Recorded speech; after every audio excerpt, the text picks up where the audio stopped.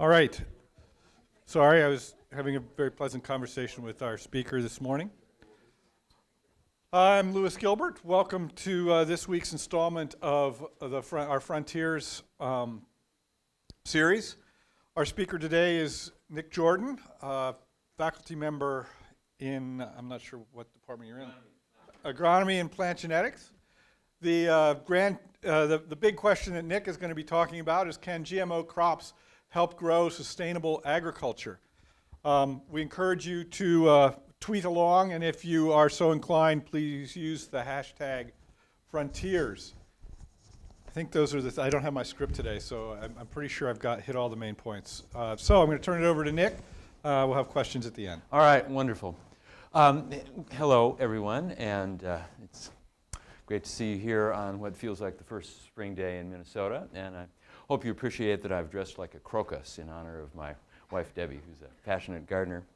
So I want to present a perspective on some ideas that some bunch of folks and I'll credit some of the major co-authors of these ideas on my title slide here, have been working on for a couple of years. After a graduate student-led discussion group sort of unearthed the insight that, wow, it's a whole kind of new world out there with these new ways of changing the genetic makeup of crops. And so I want to present some perspectives on that and do it as quickly as I can, so we'll have a good amount of time to talk it over a little bit.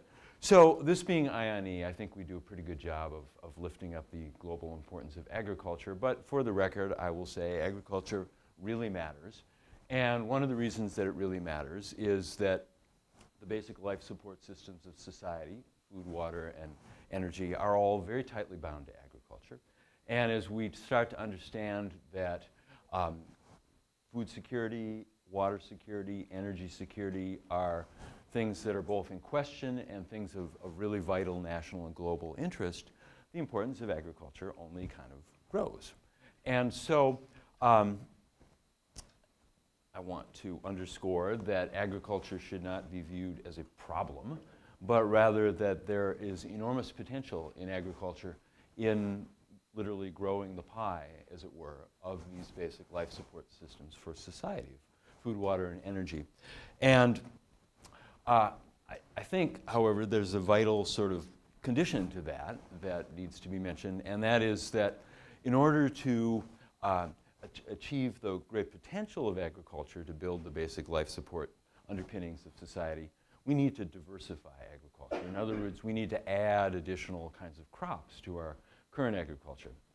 And I'll say I've been working in agricultural science for almost 40 years now, and I will say that, in my opinion, it's very clear that among the ways that we can advance agriculture, diversification is the most high leverage and most promising way to do that. And therefore, the question of diversification is very important. And let me try to provide an example of that.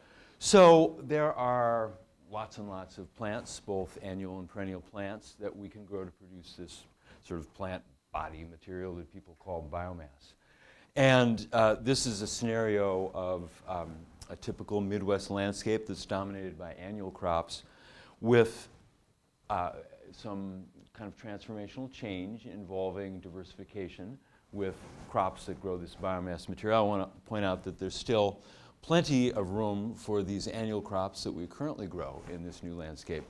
But this is a landscape that there's lots of evidence that we can produce more food, more water, and more energy from. And just to sort of give you a sense of what I mean by that, first of all, we're becoming very clever in making all sorts of materials for society out of biomass. Things that can be directly eaten by human beings, various forms of energy. A lot of the sort of building blocks of our material culture actually can come from this biomass material. So there are rapidly growing markets for these biomass crops. And these biomass crops have enormous value in terms of the basic sort of resource conservation issues that matter a great deal as we go forward, especially into a future of potential climate change. So the ability of these crops to cover soil, to store carbon in the soil, to retain supplies of water, and that's the sense in which we can increase the amount of water we have, is that we can use our agricultural landscapes as sort of giant sponges by cultivating these crops. These are all things that these biomass crops can do. But there is there is a problem with that. And that is that considered as agronomic crops, many of these are really not ready for prime time. And insofar as diversity is kind of the point of these, we need to be concerned with having a lot of different options of this new kind of crop. And so there's a fairly long list of ways in which these crops are not quite ready for prime time. So the bottom line here is that as we look forward to agriculture and how it sort of functions in the basic life support of our society, we need to deal with the fact that we need better versions of these new crops to add to our agriculture. And therein we run into a problem, and that is that the methods of crop breeding that we have relied on are just plain slow. So this is a very nice infographic that a group of folks have pulled together that describe 6 different ways of genetically modifying or breeding crops. And the takeaway is that 5 of these are way slower and way more expensive than one of them. And the one down in the lower right-hand corner, termed genome editing, is a new technology that is interesting, to say the least, as we think about this sort of outlook on agriculture of needing diversification, needing new crops, but needing better versions of the new crops than we have right now. So a major development, which I think almost everyone in this room is probably aware of, is the advent of this technique of so-called genome editing. The most well-known technology for that is something called CRISPR-Cas9. And it's similar in some ways to the so-called transgenesis technology that involves introducing foreign DNA. That's what people have meant by genetic engineering so far. But it has some important differences. First of all, it does not, it's at least thought not to introduce foreign DNA into the genetic makeup of, say, a crop.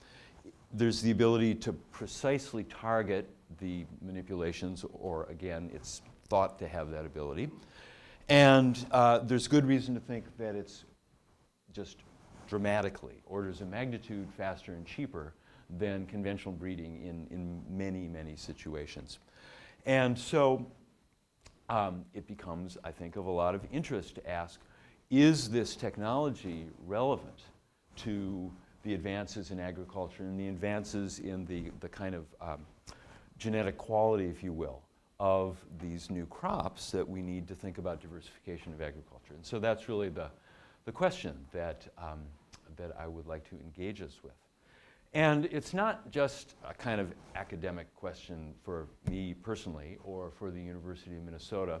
I want to mention to you something called the Forever Green Initiative. This is a project that is working on this big sort of portfolio of crops that are either annual crops that are able to grow over the winter, where we generally, in much of our agriculture, don't have anything growing. So there's an opportunity to diversify our agriculture there. Or they're perennial crops that avoid this sort of annual bother of replanting and all the kind of difficulties that go along with that. So we're working on this whole portfolio. These are some photographs of some of them. And this project enrolls, at this point, well over 90 folks here at the University of Minnesota. The basic goal is to produce the plant materials that will allow this sort of change in our landscapes to go forward in a way that increases production, conservation, and resilience in our agriculture. And if you're curious about it, we have our own YouTube channel. This is what science has come to. The scientific projects have to have YouTube channels, but actually there's a lot of interesting stuff there. So the Forever Green Initiative is really interested in this question of what are the technologies that we can use to go forward in this project. Because there's a lot of pretty darn interesting stuff that we're working on, but it is slow and expensive to improve it by conventional breeding. So a good example of that is something that is part of the Forever Green portfolio called field pennycress. This has a lot of potential as a sort of new winter hardy oilseed crop. So some of its virtues are it can be grown after soybeans, or rather after corn is harvested and planted before soybeans. And it has lots of benefits in terms of covering up the soil in the winter, in providing habitat for our very much sort of endangered pollinators. It has the ability to reduce the costs and chemical use in weed control. It produces an oil that can be made into things like green aviation fuel and various kinds of animal feed. There is reason to think that profitable markets can be found for these, and there could be a considerable revenue for farmers and landowners, but it has a bunch of features that make it not ready for prime time agronomically. It may be invasive. It exists as a weed all around the world. We are very much presented in the Forever Green Initiative with the question of, should we use this to go forward with our breeding?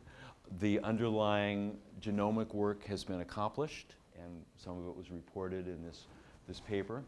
And so in Forever Green, we really want to know, will we have the ability to use these techniques going forward?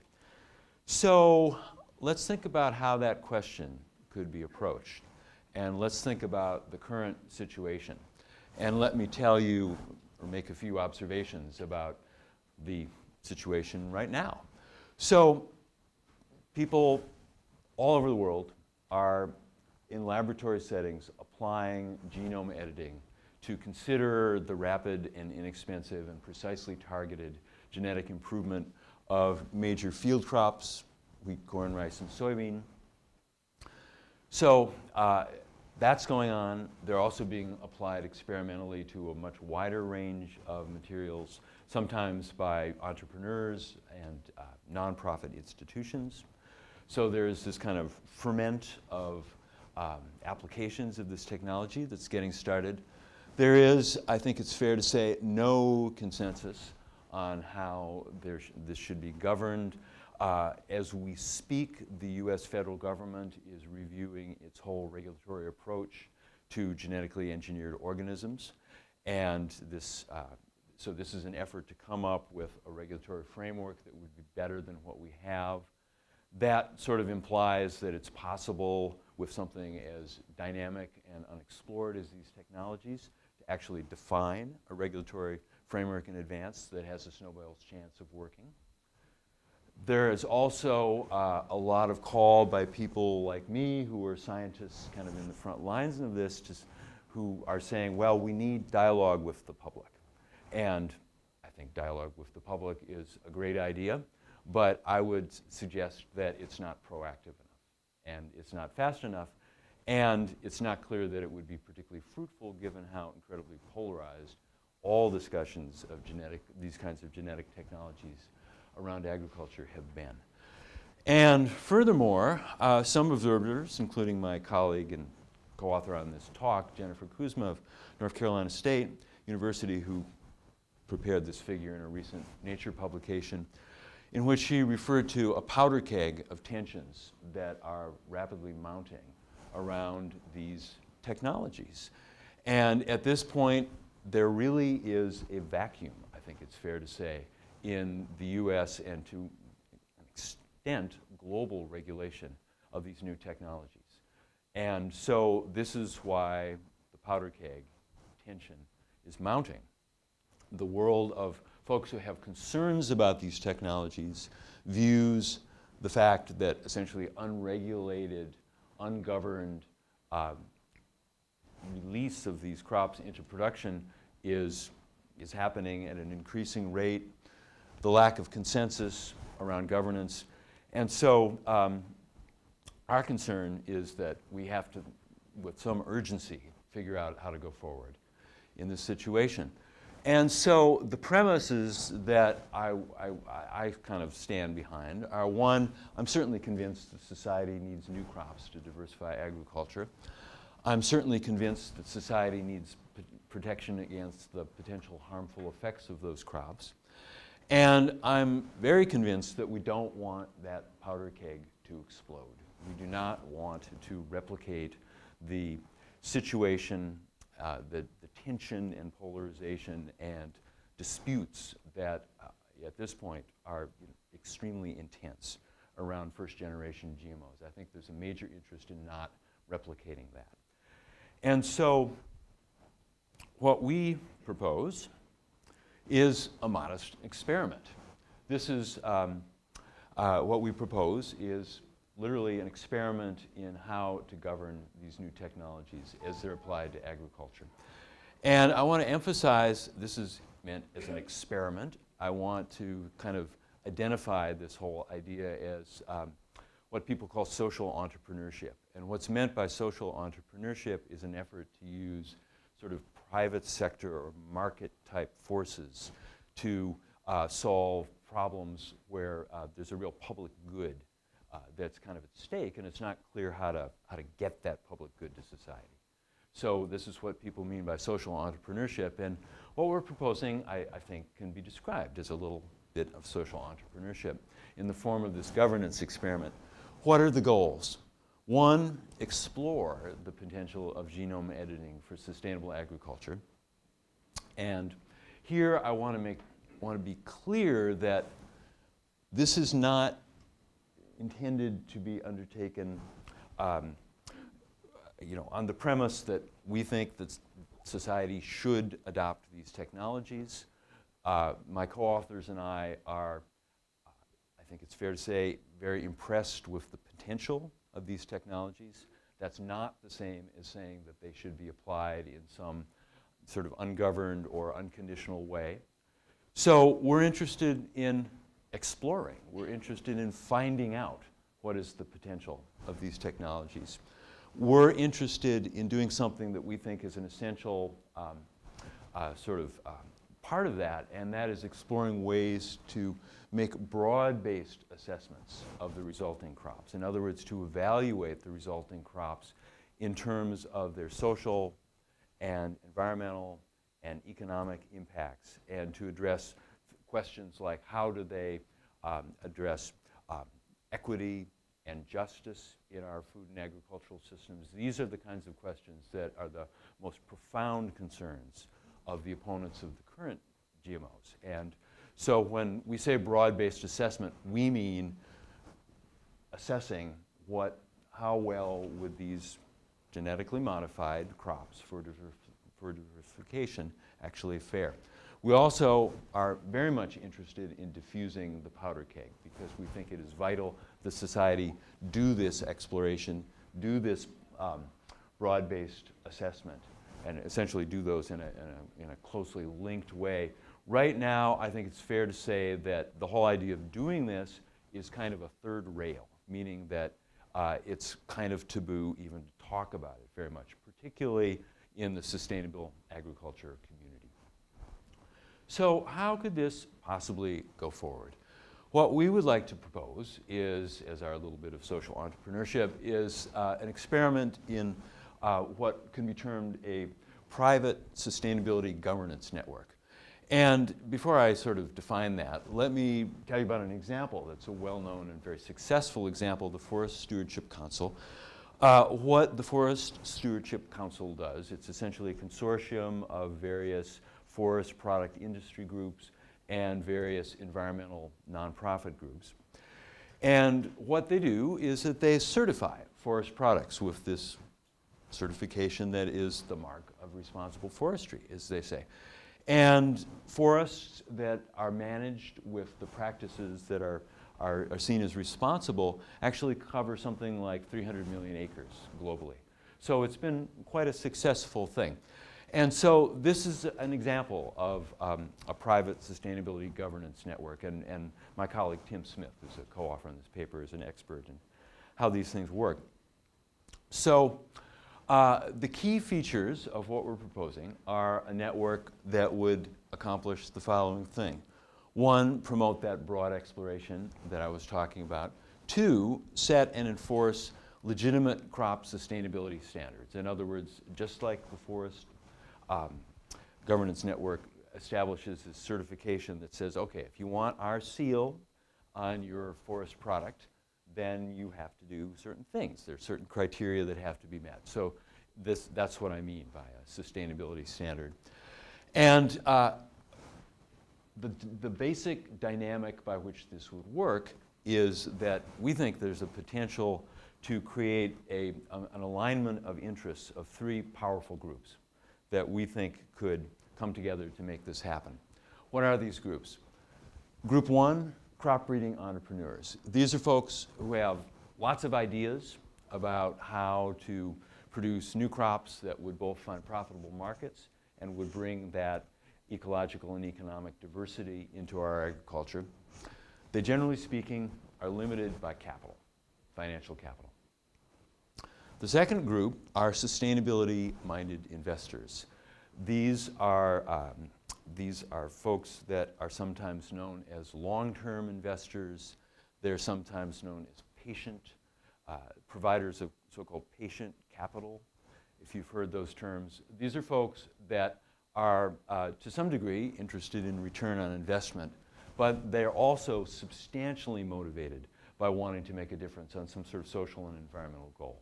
And there's an increasingly large pool of this capital out there in the world. And then the third leg of the table are sustainable agriculture and development groups. These folks want influence. They're very frustrated about the fact that the whole project of diversifying agriculture is going really slowly. And so they want to have influence around diversification and the environmental and social concerns that they care about. So our network could align those interests. How might that work?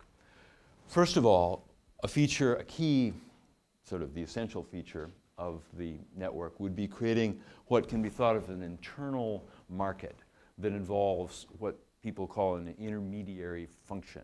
And this is a two-sided market that enables the patient capitalists to find good investments in terms of new crops that could potentially become viable, could be ready for prime time, as it were, via genome editing. And then the other side of the market is that the entrepreneurs who are developing these can find folks to give them the seed capital that they need to advance their projects. So there's that internal two-sided market. That's a key feature.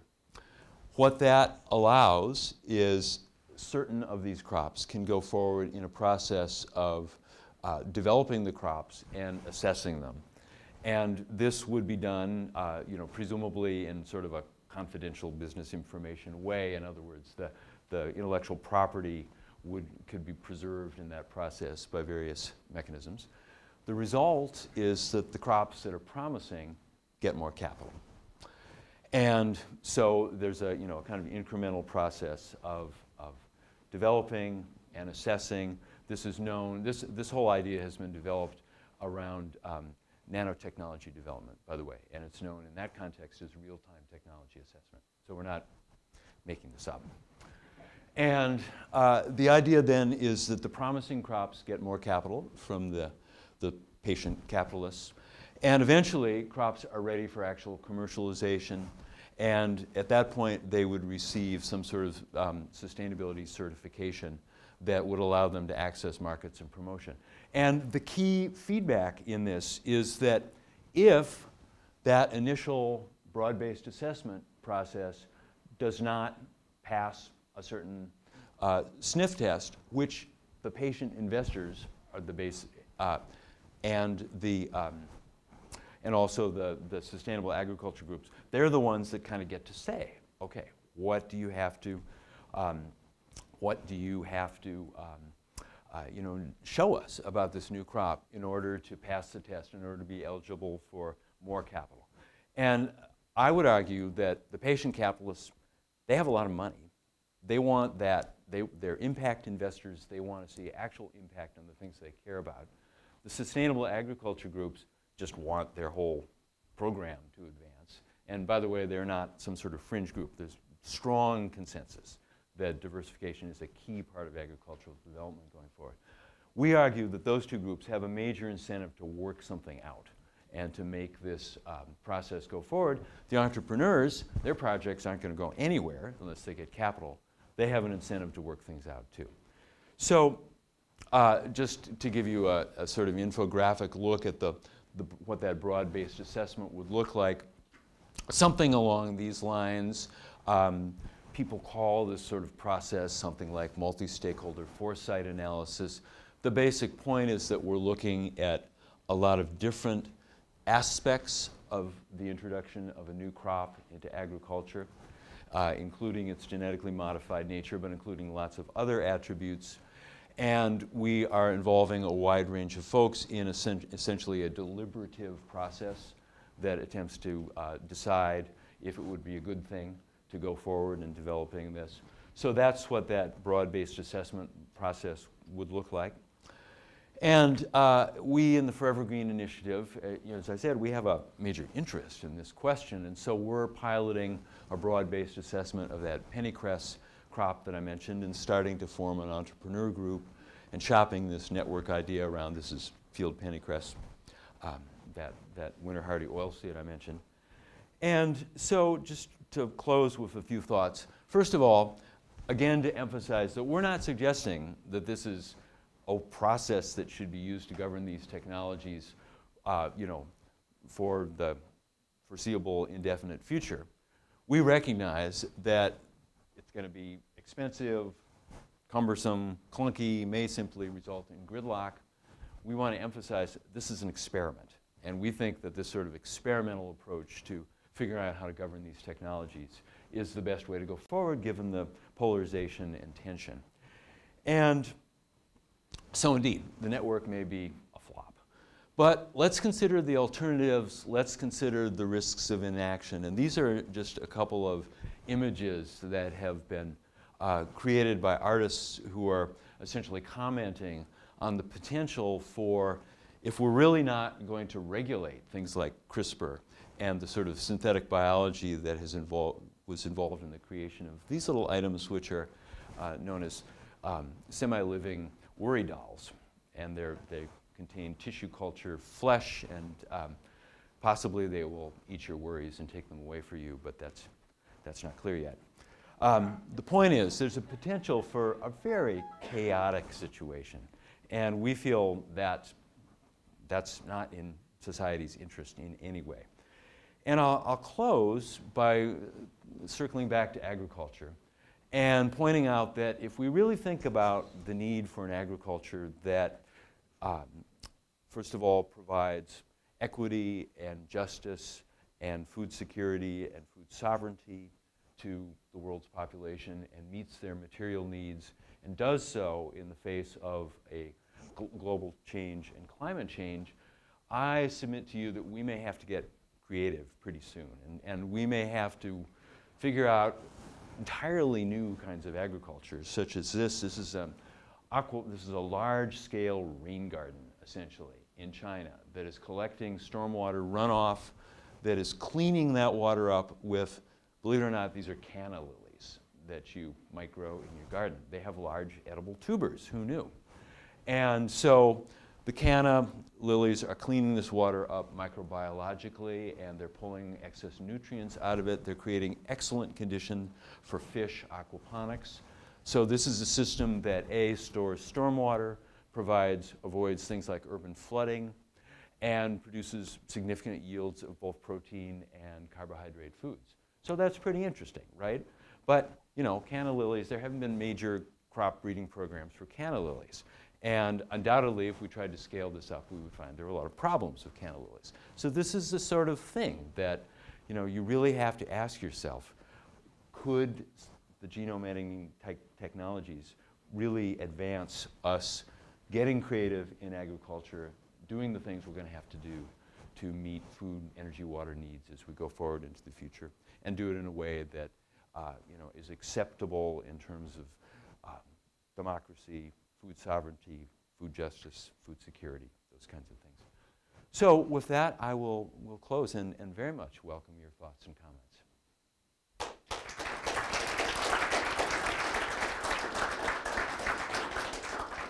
Okay, as is the tradition, please wait for the microphone. Could you put up your slide that had like the infographic slide? And my question pertains specifically, it's on the lower right-hand corner. statement that says negative impacts on society outweigh benefits regardless of breeding method. What does that actually mean? Well, this gets to the, the long-standing point that we should be regulating the products of plant breeding. That we need to be focused on the actual impacts of these new crops that we produce. And so it's been a long-standing observation that we don't do that for most crops. And genetically modified crops are asked to meet certain conditions that other crops aren't. And this is kind of really what we're getting at. So if you think about a new crop like pennycress, what you really would want to do is to think about, okay, suppose we were to introduce 10 million acres of pennycress into the agriculture of the Midwest. That could have a lot of effects. Pennycress is not good for certain soil fungi that are extremely important to soil health. It could be a host for a whole wide range of pests. It could have impacts on a number of other sort of environmental things. And so what we're really talking about in this process is let's evaluate pennycress. And then let's consider, do we think pennycress is a pretty attractive crop, but it's got some flaws, in which case we'll think about fixing some of those with one kind of breeding or another. Do we think that new technologies are not necessary, in which case the whole matter is moot? Or do we think that pennycress is not something that we want to have around in our Midwest landscape, in which case it's also moot as to how we would develop this? That's what we're getting at. Yeah, yes. So interesting talk, Nick. So Thanks, Larry. I want to echo kind of that last point you made, which I think is a very good one, that it always seems crazy to me that there's more focus on the method rather than the outcome. And, like with chemicals, we've learned how, there's sucrose and there's sarin gas, and we kind of regulate them differently. They're both chemicals, but, they're not the same. And, I think it's the same way, whether it's agriculture, or I see that with, I genetically engineer bacteria, and I have to go through the same things. And people they evaluate more the method as opposed to, if we're, cloning some gene for a totally innocuous protein and that can be demonstrated, that's very different than if we're cloning the gene for botulism toxin. Maybe the latter should be not allowed, right? So I think somehow we need to get the emphasis more onto the impacts and the actual, outcome rather than the method, because probably the method is a lot less harmful than the potential outcome. Yeah, and I'll just respond quickly that I do agree with that. I also acknowledge that there are folks who have concerns about the method. Fair. And we're not suggesting those should be swept under the carpet. But clearly in the case of these new crops, the impact of the crop is a major question. Yeah. Yeah, it's got to be on the table. Katie.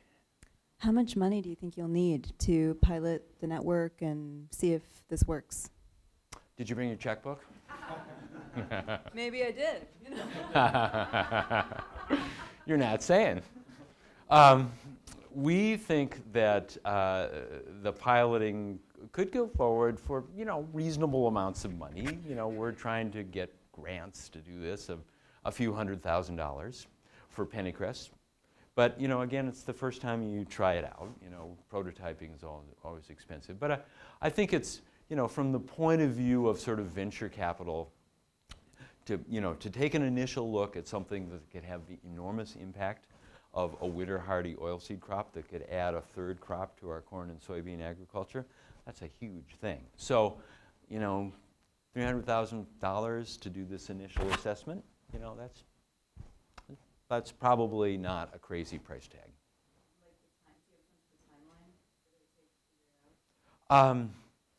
Well, I think the way that this would have to go forward is that there would be an initial vetting and questions would be identified, and there would need to be then marshaling of some knowledge to try to answer those questions. So I think it would be somewhat iterative, but I think it's, you know, a process that could go forward over a couple of years and come to a decision as to, is this really something we want to scale up on, and you know, that some investor would like, you know, would have good reason to put significant money into the R&D.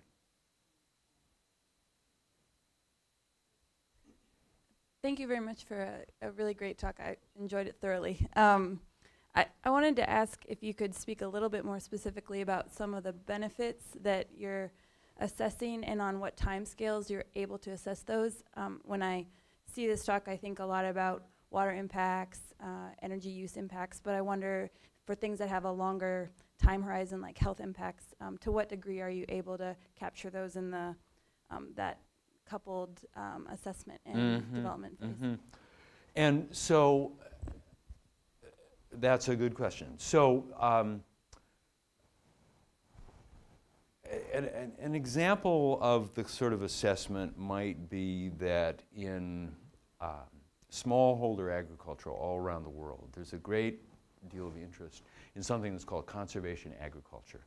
And conservation agriculture is essentially this project of adding things that are that essentially regenerate the soil, and there's a lot of smallholder agriculture in the world where there is this sort of process of soil degradation that's very powerful, and that drives this sort of what's called the poverty trap dynamic, in which people essentially cultivate this land that degrades and degrades and gets less productive, and they get more impoverished and have still less to invest in the land. And so so one of the big problems of conservation agriculture is lack of crops that are well adapted to essentially add into those kinds of farms that would function like our pennycress to provide a plant that can grow in this sort of fallow season. There's almost always some kind of fallow season. And so to provide something that can grow in that fallow season. And I bring this up because in terms of health impacts, the ability to improve incomes and the nutritional quality of what's produced in these farming systems has huge health impacts. And so anything that we could introduce into these systems that, you know, hypothetically could be made possible by this kind of genome engineering plant breeding could have really large health impacts. And we don't have to think very hard to figure out if it's a positive or a negative. So, so in other words, conservation agriculture is a well-studied system that involves diversification that is, its adoption has been quite slow, and arguably lack of high-quality crops, plant materials to drive it forward has been a major limiting factor. So that's a situation where, those are the kinds of benefits that I think we need to think about, particularly for global agriculture. And to the extent that people will directly eat the genome edited plants that would be added into these systems, there would then be questions of what might be the long-term impacts of consuming those foods. And admittedly, that's something that is not necessarily evident on short timescales. I think methods to assess those risks are not yet worked out. So I am kind of motivated by your challenge to leverage these technologies for the public good. Two of the issues that I've studied extensively in the last few years, climate change and biofuels production. So a couple of feasibility questions. In the space of climate change, you've probably heard before of carbon capture and storage in electric power generation to capture coal emitted CO2 and inject it under the ground. A variation on that. Can you imagine the possibility of developing a voracious carbon sequestering crop and then essentially burying the biomass as a sequestration tool? I certainly can imagine the former, yeah. So we know that there are perennial grasses, say, that have allocate an enormous amount of their fixed carbon below ground.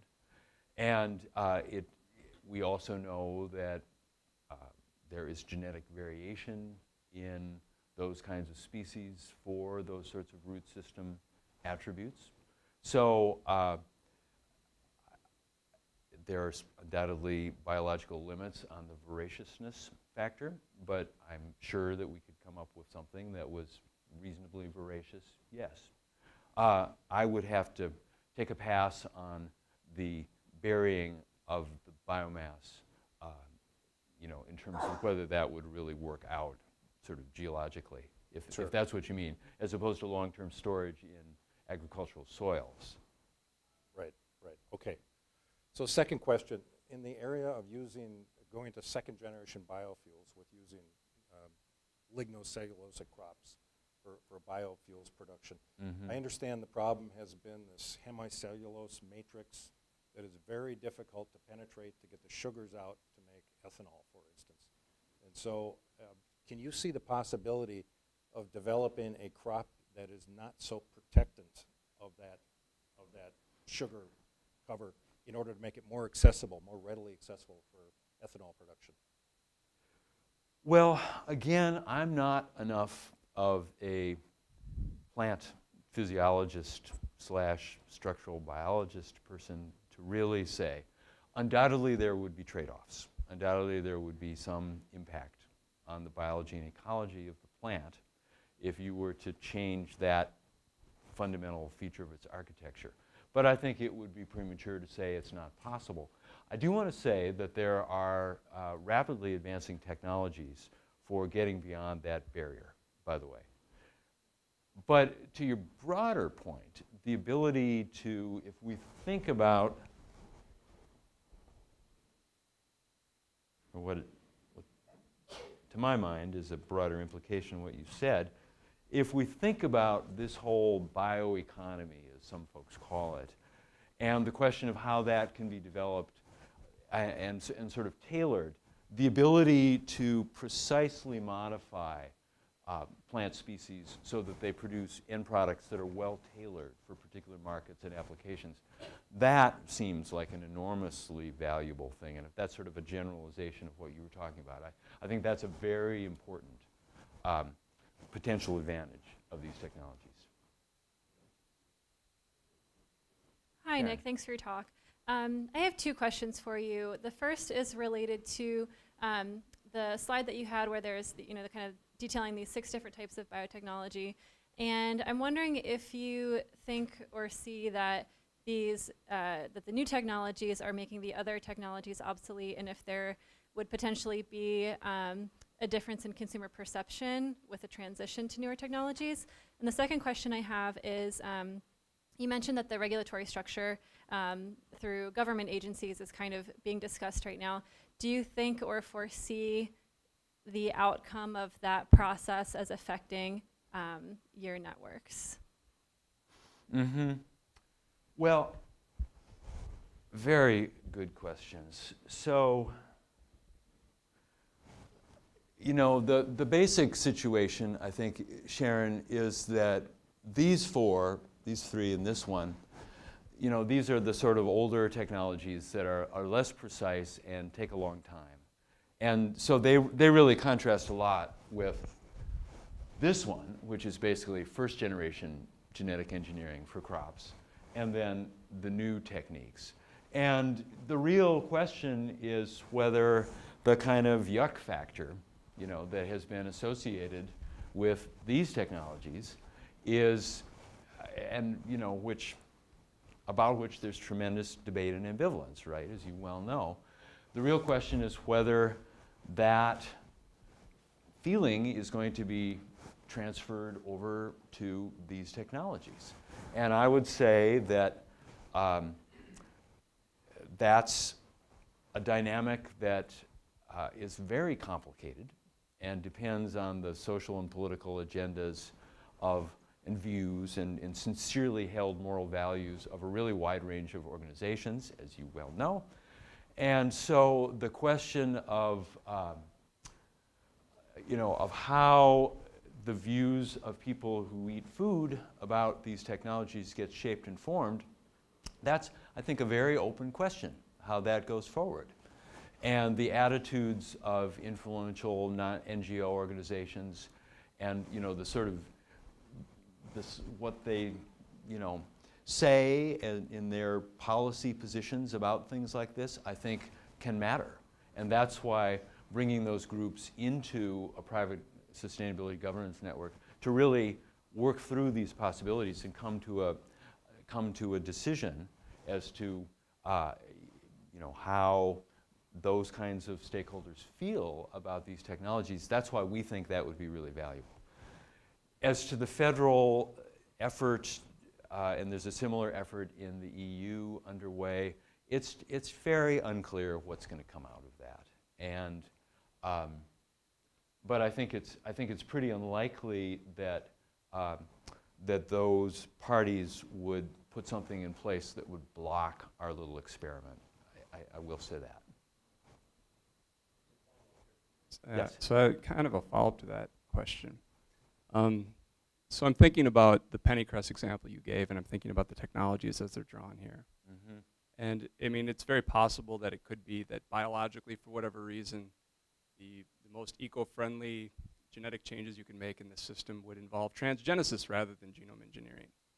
So I guess my question is, has that ship sailed, or could this sort of network be also applied to sort of first-generation methods for transgenesis, or are we 20 years too late? Has that sort of story already been told? Yeah, that's an interesting thought. Our best hope, Bob, is to try to walk back the polarization to some degree and establish, what we don't have right now, I think, for the most part, and that is a community of people that are that span the official sustainable agriculture groups and the official biotechnology and agriscience groups. Right now, as you well know, we have a lot of polarization around the first generation stuff.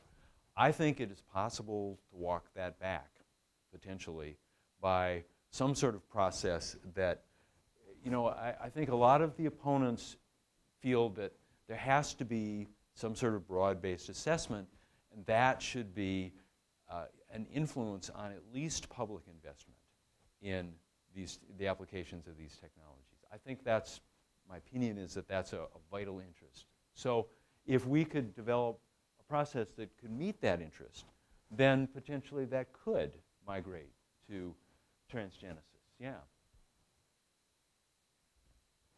Other questions?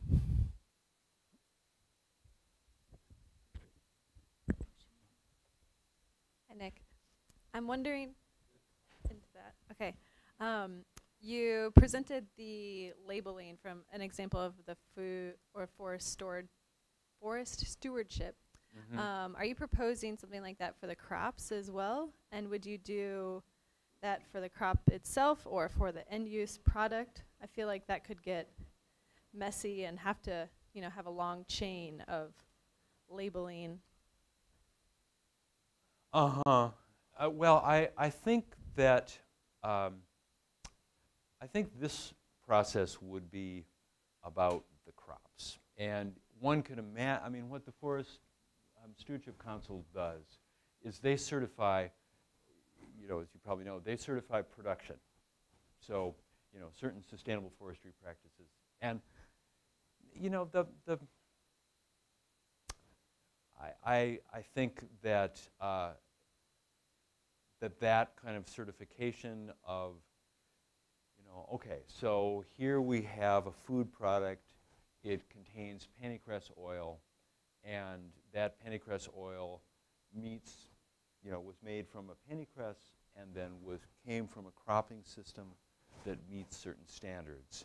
That would be kind of analogous, I think, and one could imagine that.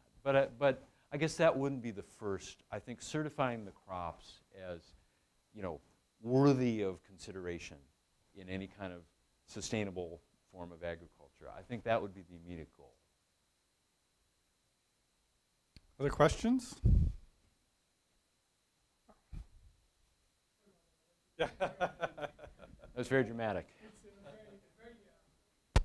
A very basic question. I was wondering if you were aware of other groups in Europe or in Asia who are trying those type of experiments, and if there are these groups, are you planning on interacting with them and exchanging experiences? Do you mean, so you mean a governance experiment, right? Not experimental use of the technologies per se. You mean the sort of governance experiment that we're talking about? Yeah, sure. Yeah. Yeah. Well, no, we're not. And if you know of any, or any clues as to the possible existence, we would love to know about that. All right, last question here. How many crops are already GMO that we're consuming, not knowing that we're consuming them? Do you have any idea? Well, sure. I mean, the main first-generation GMO crops are corn and soybean. And so there's also cotton, and there are some edible uses of cotton and oil. But, you know, by far the largest flow of GMO crops into the global food system is in the form of corn and soybean. And there's not much beyond that. All right, Kim, what's the title next week?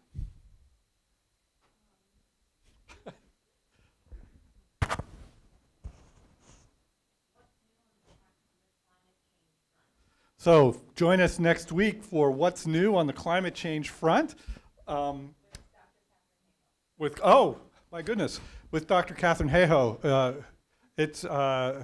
who is a leading evangelical climate scientist and will be here for Frontiers. So it should be an interesting talk. Thank you, Nick. To add to your collection, oh, thank you. Lovely parting Excellent. gift. Thank you all. Please feel free to hang around and chat as you see fit. Thanks. Thank you all.